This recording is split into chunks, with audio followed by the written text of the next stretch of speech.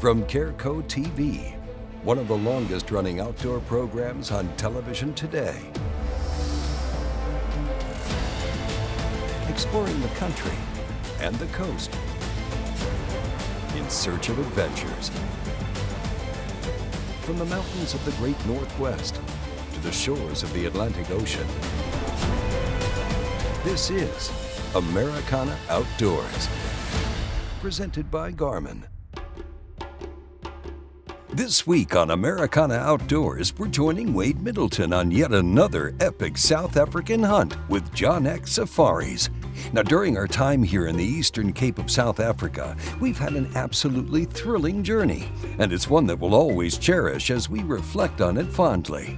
But before we dive into Wade's next excursion, let's learn about what makes John X Safaris such a world-class outfitter to hunt with in South Africa. John X Safaris was started in 1983, so this year is actually our 40th year. Today is a 30,000 acre concession and growing, home to 24 different species, all naturally occurring. Starting at the top with Cape buffalo and giraffe as our biggest species, right down to the steenbok and common duiker. I think the journey is what makes it worthwhile. If it's work, you're never going to enjoy it the same way. And I think that we wake up in the morning and we are able to really enjoy what we do. You feel like you achieve something. You know, every hunt, every experience, you end up becoming a team. At the end of the day, we're all getting over the line together with a common goal of delivering not only the animals, but a world-class experience with it. And speaking of world-class experiences, let's take a look at what Wade has harvested so far. From having the opportunity to go on a spot and stalk for a gemsbok. Great shot. World-class. Well, that was a great stock, one I've got the dirt embedded into my hands for my flight trip home. I might not wash them. Perfect, perfect. To covering miles of ground for a massive mature waterbuck. Perfect. I believe he's down. The sheen on these horns is something I was not prepared for. Yes. It's so amazing, and it's it's obviously a short time of the year you're ever going to see that. Yeah. All the way up to harvesting a gorgeous zebra mare. Great shot. Absolutely world class. You couldn't have done a better job, and it's a beautiful zebra, beautiful old mare. And I'm sure it'll make a lovely ride for you. Yeah, and it'll feed a lot of people in the area. I think we're going to visit your school soon. Yes, we're going to use this zebra as our weekly meat drop. At its core value, coming to Africa to hunt big game animals in their native land is something every hunter dreams about getting the chance to experience. But once they're here with John X Safaris, hunters get the opportunity to be part of something bigger than themselves. And that's donating the meat of their hunts to the Carlisle Bridge Farm School, which provides nutritious lunches to the school children. When you look at efforts like this, all of it comes together through the funds of the hunters that support this part of South Africa that we're in. And without those, none of this exists. And I think that's something that is always lost by anti-hunters and people that don't understand it. And the hunters' funds, they're going to donate money back to it. They donate money to help make the funds. They're going to help donate a lot of their meat. If you like opportunities to help, this is one of those ones. I'm telling you, if you come to hunt South Africa, look at these guys' operation, or to heck, spend some time, donate some money to one of their charitable operations that they have over here, because, I mean, this is a group, in my opinion, what I'm seeing, they're trying to give something back to both the land and the people that are here on it. Beyond all of the hunting adventures and visiting the school that John X Safari supports through their sustainable hunting program, Wade and Angel also had an opportunity to explore other attractions that South Africa has to offer, like going on a safari to meet Mike the cheetah. We went up the mountain, the ranger got out 2 or 3 times, did his little telemetry thing, got the hits, and we were able to hike right up to it with everybody in our party and watch him. And to me, it looked like our house cats at home. He'd had a big night out partying, eating, and he was trying to take a nap, just waiting for us to move on. True to the outdoorsman that he is, Wade also had a chance to grab a rod and reel and hit the water and take in some breathtaking views while catching fish he's never even heard of. That's awesome. As you can see, Wade and our team have had so many incredible interactions with the wildlife that the Eastern Cape of South Africa has to offer, and he's not done yet. For his next big game trophy, he's got his eyes set on an animal that the locals refer to as royal game, the Nyala. But this time, he's leaving the rifle and Trijicon scope behind and picking up his trusty Blackout NV32 Compound Bow, equipped with a Garmin Xero bow sight. As he takes his time to unpack and check his bow, let's hear about his setup he'll be hunting with in the field. When you start talking to the folks over here in South Africa that have a variety of big game, and some of them are real thick skinned and some of them are thin skinned, you know, they really prefer you shoot a fixed blade when it comes to a lot of the big thicker skinned animals. And I am going to be carrying some of the FXDs, the Blackouts, and with the Garmin Xero, I can instantly change my profiles at the push of a button. I've got an MX6 and then I've got a fixed profile in there as well, so that if we get into those situations and I want to be as accurate as I can, there's about an 1.5 inch difference on where those two fly at 35 yards. That's the advantage of the Garmin Xero in that situation there. So we're prepared, we're ready, we've practiced, we've traveled across the big pond, drove up and down the coast, and now we've got a beautiful backdrop, and hopefully we'll get some stuff out in front of us. We'll return to the field in just a moment, but in the meantime, take this opportunity to subscribe to our Americana Outdoors YouTube channel. The Nyala, it was something high on my bucket list, and Carl and his team was pretty confident in the ability to find some Nyalas. In my experience with Nyalas and in talking to people like Carl and their team, they really like that bottomland type stuff. Down in the brush, they kind of move in small groups. So as we kind of got into a position in an area that Carl was pretty high, we might see some Nyala. And we're kind of working down a little creek, working our way through basically a drainage, getting up in there. There's some Nyala that we've kind of spotted, but we've got to get close. Here's way this way. I just want to go up ahead. I think he's going to come out right below us in these little clearings, and we can work our way and let David watch it. But I basically saw a pull in the river, kind of meandering, but coming down river. Okay.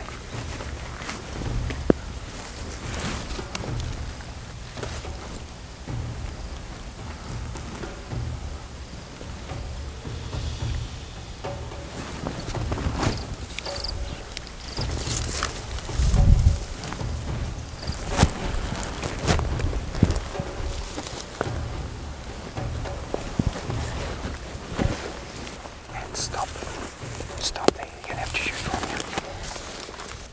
36 yards from here. Wait. Okay, draw. Go. In behind the shoulder. You're ready, you can go. Good shot. Good shot. Good shot. Neat sweat shot right there. Thanks, bud. It's just been quiet. Give him a second. I saw good penetration, you agree? Good penetration.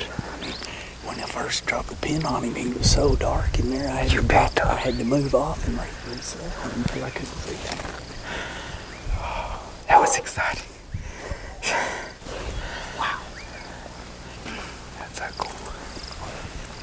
You never know till you grab them. It feels good when you make the shot you're trying to make. It just that scenario, you know, he was in the shade, sunshade. It was like, wow,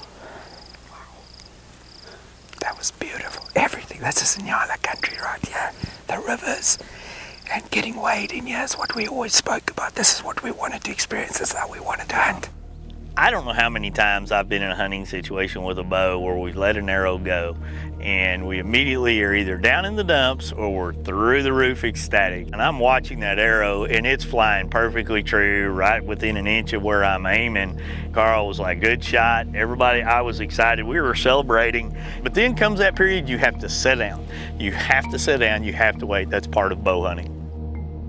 With about an hour of daylight left, Wade and the John X crew gave the Nyala some time before taking off in search of a blood trail. But it wasn't long before the team realized they had jumped this Nyala. It's been my experience anytime you jump any species after you've wounded them, that's strike one. He's got an advantage on you now. It's totally legal to do this. Where it's not legal in most states back home is they threw a drone up to see if they could spot it. And they immediately, the tracker up high, he reported, man, this animal's hurting. And at the same time, the sun's getting lower and lower. Well, you know, I know when the sun goes down that we're heading back to eat, and that's where we were going. So all I have is the night ends, and I get the call from Carl is that Nyala jumping over that bush. Mark the last blood, and we call it a night. We'll return to the field in just a moment, but in the meantime, take this opportunity to subscribe to our Americana Outdoors YouTube channel. All right, well, we are up this morning bright and early. Gonna go back where we lost the blood last night in the dark. I mean, we basically were still on a great blood trail. We ran out of light in the tough terrain, so I had to call it a day. That was up there is where we had him last. Yesterday after the shot, we put the dogs out and even put a drone up, which is totally legal over here, to get a sense of, you know, what was going on. And he worked his way up here. We jumped him. We didn't get him on camera when he jumped, but we did see him. So now we're gonna get back on the track. See, Carl's pretty confident in everything that we're gonna find some success this morning. So let's cross our fingers and hope, and we go find this Nyala.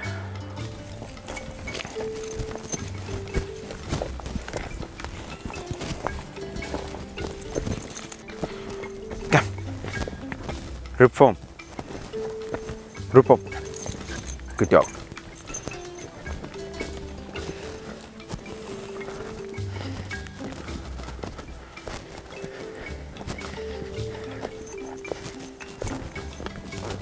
Hey yo, that's well up. Our strategy with our dogs is basically we want to use the dogs in a manner of follow-up. So you'll see that our dogs, they all got some kind of terrier in them, so they got a lot of fight in them. We want a dog to fight an animal because the majority of our game will turn on a dog. And then when a dog is busy with an animal, it gives us the opportunity to get in and kind of make the follow-up shot.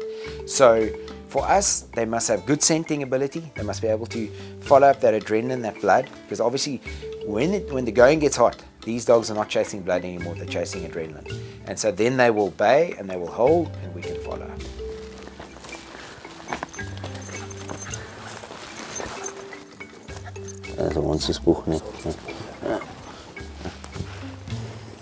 We've battled this morning to pick up on it again, but we have got good blood now again, and David's got the trail. And this Nyala is starting to what we call like meander. He's starting to sneak more. He's starting to use the thicker stuff. He's not going on the kind of the path of least resistance. He's trying to throw us now. He knows we're on him. So what we're finding now is from an open spot like this, instead of it going up the path where we would think would be the best, he's going through the little holes. So it will get tougher now, but I do feel that sooner or later we will get to where he lay up last night if he's not dead. And I feel we should get a chance on him. I'm very happy we could at least find this. The inclement weather does worry me. There is no rain predicted, but I'm not mad about what I'm seeing above us, a little bit of moisture.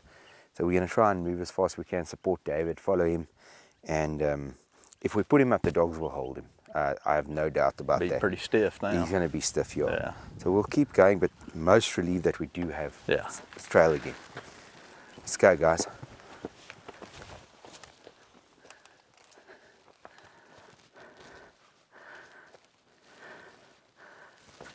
David and Carl are leading us down this path, and really at this point, Gentry, who's filming all this, and I are doing our best just to kind of keep up. But even being behind them, 20 and 30 yards, we're moving at a fast pace to stay up. We're able to see lots of blood in lots of places. We found a lot of coagulated blood that had probably come out of his nose, where he'd blown some blood out of his nose. That's always a good sign. We're working our way down through the brush, going this way, then it ends up on an old 2-track going up towards a pond. And as we get up towards this pond dam, he breaks off to the left, and you can find where he bedded down, but he wasn't there. See right there. He bedded down right there fairly recently. Right down.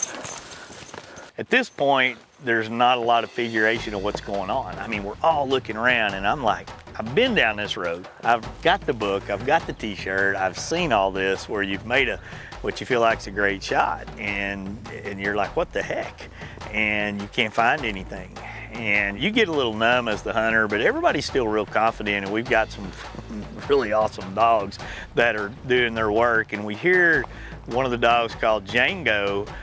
I mean, he freaking goes nuts about 80 yards away, and they've got a certain way to communicate. And your role in this is to really honestly stay out of the way at this point. Don't mess anything up, Wade. And this dog is and Carl's waiting for a little more confirmation, and then he goes silent. Well, one of the dogs may have bait him. Just quit though.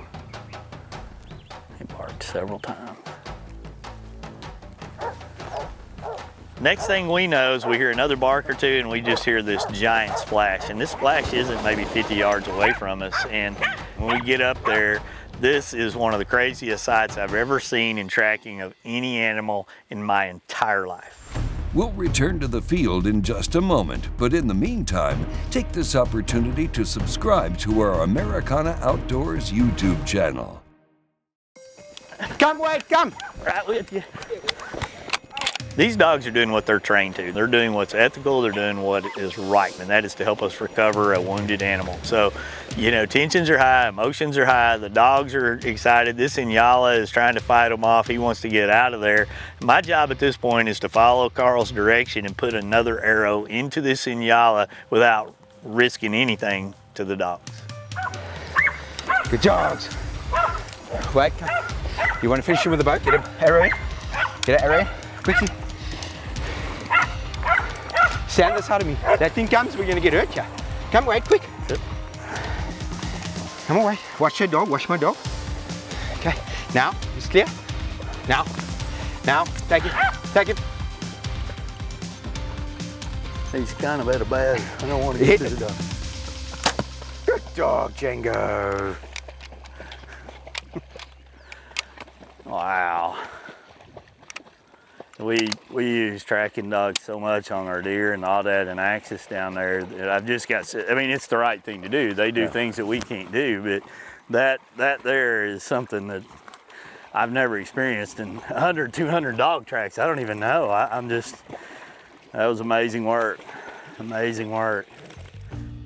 With Wade's Nyala finished, it's time to recover it from the water as professional hunter Carl and tracker David ease into the pond to pull it to shore. Wow. Hey? Heck yeah, what an adventure, sir. Well done. Yeah, thank you, David. Well done, David. Good tracking job, Good David. job, Well, yeah. We started this last night, an exciting stalk. We had to let him be last night. We ran out of light and we ran out of blood. What we thought we ran out of blood, but we just ran out of light. We couldn't quite find the trail this morning. We battled a bit and ultimately we then got a good trail. We followed up pretty hard here and here we are. Yes. This happens from time to time. Animals, when they aren't bayed by dogs, do go for water, and we see this quite often in a season. And yeah, so glad the dogs could do their work. Django did a hell of a job. Yeah. Good dog, Django. Well, it was amazing how just to watch the whole track and get over here by the water. And when he stood down there, you could see the blood that y'all had found where he stood. And then the dogs, they went to work and did the rest. I mean, that was the splash. And I know we won't be able to hear that on the water or on the camera, but I mean, when he ran him into the pond, and that was amazing. You guys did a phenomenal job. And thank you so much. It's an absolute pleasure, sir. Yeah. You've got your Nyala. Yes. And what started well, ends well with a little bit of work in between. That's right. Well, and I mean, when you bow hunt, sometimes you're going on long tracks. And I mean, when I took the shot and we made the shot, the visual both of us had was, man, you know, he's going to be dead. And that didn't happen. And, you know, you guys knew what to do from the moment one. We used the dogs, got the drones up. I mean, it was all an adventure. Get him to the shed, Yes. get him in the salt, and we'll keep going. Yes, sir. Thank you again. Pleasure. I can tell you, having hunted, you know, well over 40 years now, I mean, we're basically close to 50 years of hunting now, to capture all of that on film and the rawness and how it all went down on the Eastern Cape of South Africa, I'll never forget that. You know, we took the meat and donated it to the local school. The mount will be something that I'll cherish. The video, the stories, and all of that, my small part of making it all come together. I mean, you talk about something that is epic. I'll never ever forget that hunt and that recovery. Congratulations, Wade. There's nothing quite like hunting big game animals on the motherland of South African soil. We've had an unforgettable time with John X Safaris, and we can guarantee we will absolutely be back again to continue fulfilling our dreams of South African hunting adventures. Hey, thank you for watching, and join us next week on a new episode of Americana Outdoors. Americana Outdoors is a Careco TV production.